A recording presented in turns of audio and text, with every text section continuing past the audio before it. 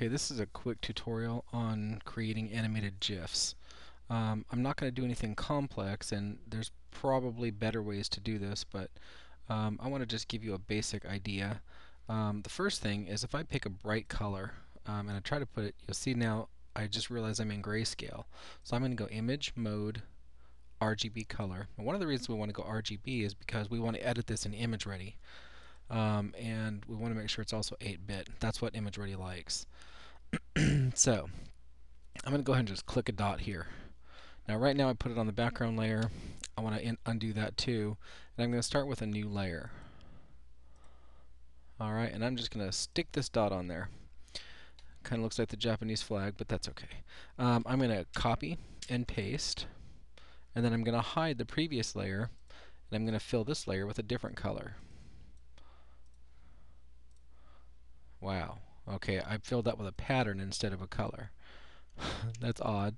I'm going to go to my foreground and I'm going to fill it with a color. Now you can see it kind of grew a little bit. That's a whole other issue. But that's okay. We're going to go ahead and paste again and then hide the blue layer and fill with even a third color like a green. Now this isn't very exciting. It's not really going to be too animated. But what I want to do is I want it to have it go red, green, or red, blue, green, whatever. And you can do other things with it too, but this is just a quick one. Now, right now, if I go and click this button down here, what that will do is edit this picture in ImageReady. So I'm going to go ahead and do that. And it opens up, and you'll see it has this little animation frame here. All right. What that does basically is lets me put frames. So for example, if I went, let me go ahead and copy. Let's see here. If I go grab these, if I not copy, if I click these right here, this duplicates the frames, and I want to have 3 frames in my movie. Grab the red one, the green one, and the blue one. So on my first one, I'm going to hide these other 2 layers.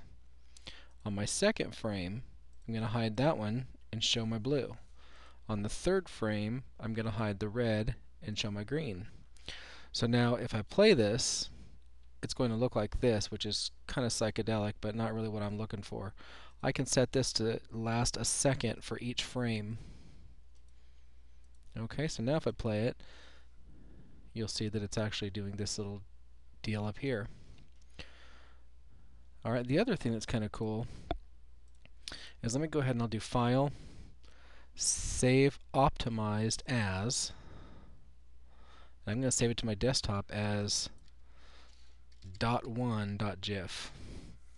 Okay, and now if I go back and I delete the background layer in each frame and save optimized, save optimized as .2.gif. Now I think I just overwrote my first one, so I'll just go and put those back in here just so you can see. File, save optimized as .1.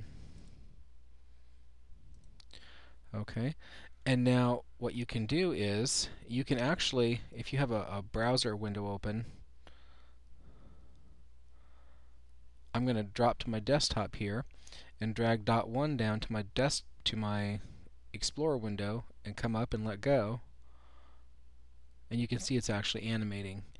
And I could do the same thing with .2, just drag it over and let go. Alright, now had I put this in a web page, you'd see that it actually, there's a transparent background on one and a regular background on the other. One warning with the backgrounds and stuff is, once you actually create your animation, when you put it into something like front page, it doesn't like you to resize an animated GIF. So that's something to think about when you're doing this.